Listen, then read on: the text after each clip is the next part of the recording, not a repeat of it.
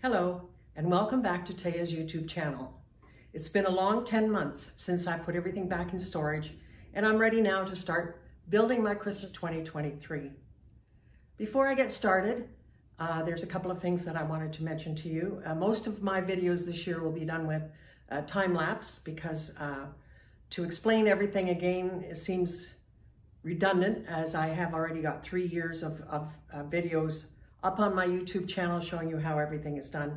If something is done differently this year, I will certainly make a point to let you know how that's done. But for the most part, everything will be done the same way. I go by the seat of my pants.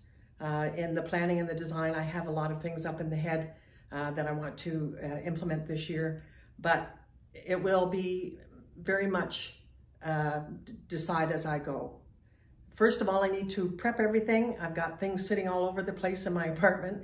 As you can see, my table is open. I have to make it larger so that I've got a workspace and cover it with cardboard so that I protect my table. I've got some of the supplies ready here to go, and I have to set my entire display area up properly.